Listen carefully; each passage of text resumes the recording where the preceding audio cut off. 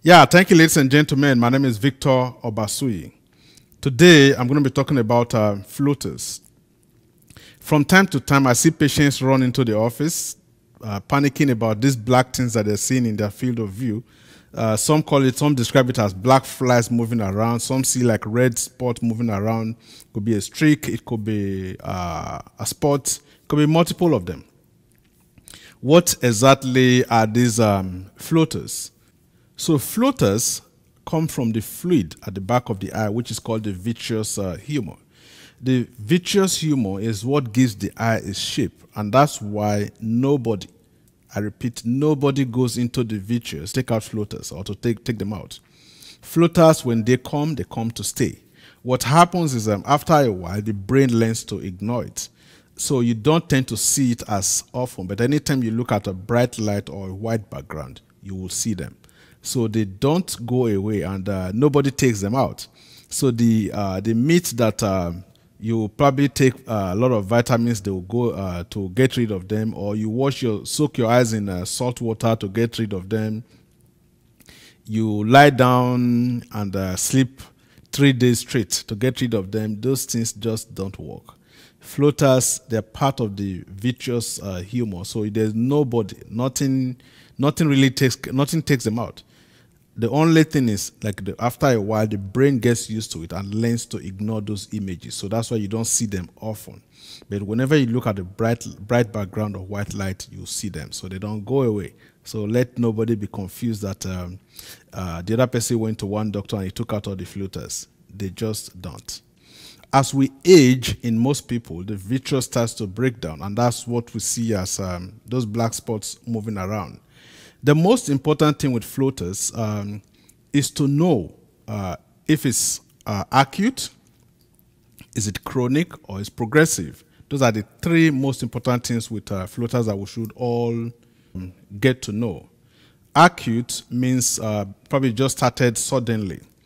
Chronic means it's been there for a while. Then progressive means it's gradually getting worse. Most patients will panic when they see floaters the first time, and that's what brings them into the clinic. Floaters on its own usually is not something to panic about, except when you're seeing flashing lights with it. Acute floaters on its own could be one of few things. It could be a posterior vitreous detachment. It could be a vitreous hemorrhage, or it could be a retinal tear or detachment. A posterior vitreous detachment on its own isn't much of something to worry about, because all you do is just monitor it to make sure there's no retinal detachment. But if there's a vitreous hemorrhage, which means you start to see red instead of just the black, you're seeing red, then whatever is the cause has to be ruled out. Most times it could be from diabetics. It's quite common in diabetic patients when you have a break in the blood vessels at the back of the eye. Then in case of the retinal tear or detachment, that for sure needs an ophthalmologist intervention immediately. But either way, whenever you see these black floaters, as the case may be, black or red as the case may be, it's very important that you see an eye doctor, because they need to do what we call a dilated fundus examination. The pupils have to be dilated to take a very good look at the retina to be sure that the retina is intact.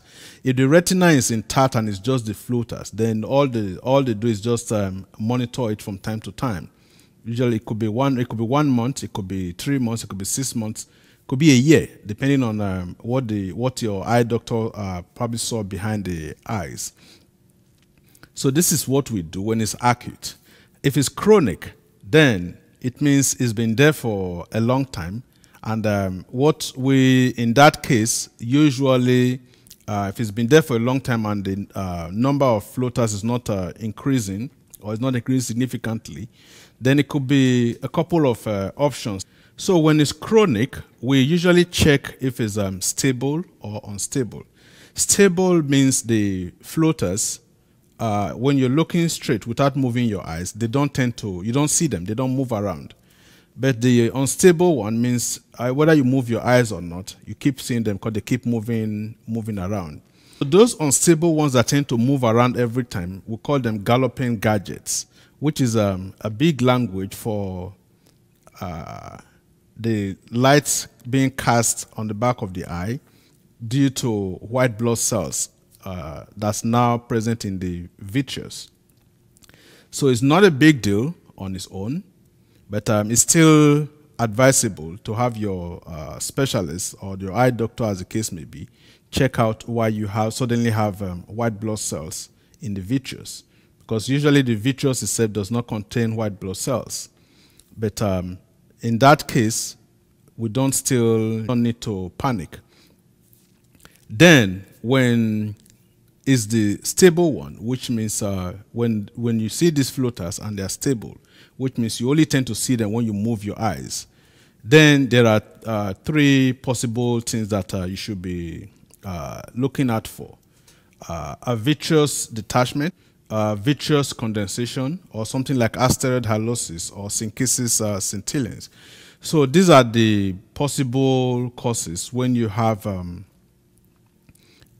when you see floaters, and they tend to be chronic and stable. The other one is when it's progressive. This is where there's a little cause for alarm, because in this case, so it could be from what we call posterior uveitis or a neoplasm, which is like a masquerading sign.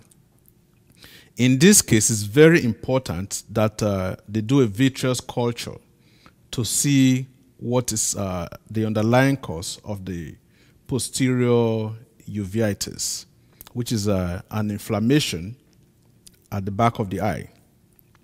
So this is basically what you need to know about floaters. So like I said before, floaters by itself is not something to worry about unless you see flashing lights with it, or if you start seeing the red ones. The black ones by themselves is usually not a big deal. But once you see any red one, it means there's blood involved somewhere, and it has to be checked. If there's a retinal detachment, then obviously you need a 24 hours intervention by your specialist for surgical correction. So it is important whenever people complain of floaters not to disregard it. Floaters don't just jump out from nowhere. It means something is wrong. So the first thing is to go to your eye doctor, have them do a dilated fundus examination. The pupil has to be dilated to have a complete view of the back of the eye, which is the retina. Once the retina is intact, then there's really no need to panic. So thank you, ladies and gentlemen. My name is Victor Obasuyi again. I do upload videos every week. So if you've not subscribed to the channel, please do so. And continue to share our videos. If there are comments, throw them in the comment section. If you have questions, throw them in the comment section. I'll gladly answer them. Other than that, continue to share our videos. Whatever we say might be common sense to you, but it doesn't mean it's common sense to others. You don't know who's going to benefit from it. So prevention, they say, is better than cure. So thank you, ladies and gentlemen. I'll see you guys in a week.